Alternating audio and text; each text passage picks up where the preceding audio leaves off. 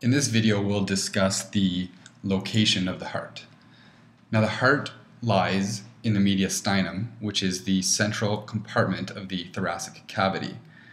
Now, the mediastinum basically follows the outline of the heart. So if you follow the cursor here on the screen, I am outlining the heart, but this is also the boundary of the mediastinum. So the mediastinum basically fits like a jacket around the heart, like such.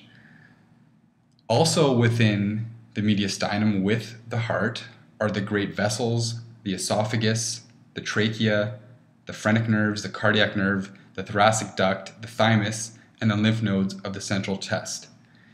Actually, all of the viscera of the thorax are contained within the mediastinum. That is, besides the lungs.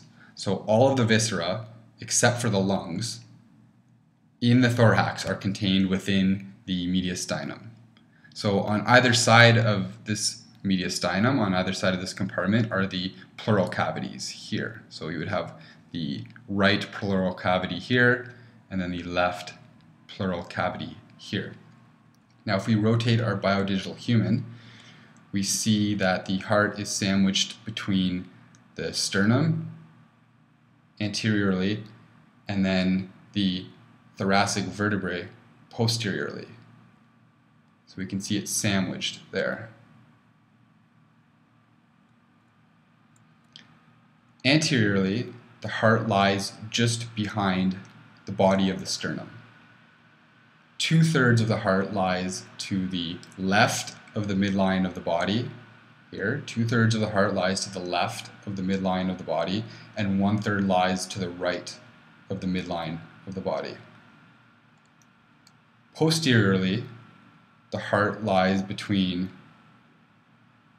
the T5, the 5th thoracic vertebrae, and T8, the 8th thoracic vertebrae. The upper boundary of the heart is the 2nd rib, and the lower boundary of the heart is the 6th rib. So the heart lies between the 2nd and 6th rib. The base of the heart, which is up here, lies just below the 2nd rib. The base lies just below the 2nd rib. And the apex of the heart, which is where the cursor is now, rests on the diaphragm. The apex of the heart rests on the diaphragm.